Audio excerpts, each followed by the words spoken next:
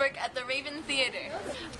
We are here, Sonoma County Solidarity Network is here to protest the fact that this company has been employing the Casa Construction company, which is a company that doesn't pay its workers fair wages and also doesn't keep time cards and has a whole list of other illegal infractions that it's had so far.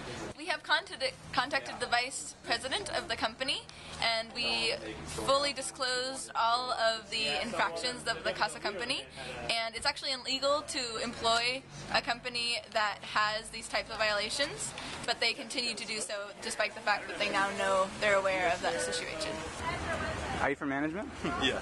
Oh, hey, can I have an interview with you? I'm part of a film collective. We do videos about local activist stuff and local wage abuses which occur in our county. And I'd love to do an interview with you. Do you get both sides of the story? Maybe on my break, I'll come back up. All right, excellent. Estoy aquí apoyando apoyando esta campaña porque en lo personal a mí me pasó un caso que creo que están abusando de mí en especial porque en los apartamentos donde yo vivo, que es Acacia en Santa Rosa, se inundó mi apartamento y la manager nunca apoyó para que la compañía de aseguranza me pagara. Yo llamé a la red de solidaridad, sí, y ellos me están apoyando igual que a otras personas que necesitan.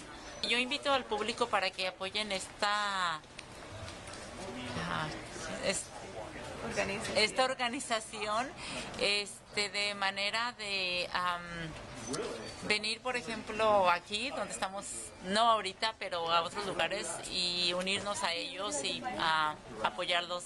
If you would like to support justice and you would like to fight against the injustice of what is wage theft and abuse at work, then you can come and get on the mailing list for Sonoma County Solidarity Network.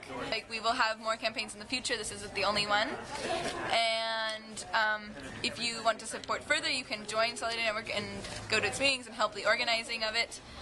Also, you can support it by not employing people who we've identified as being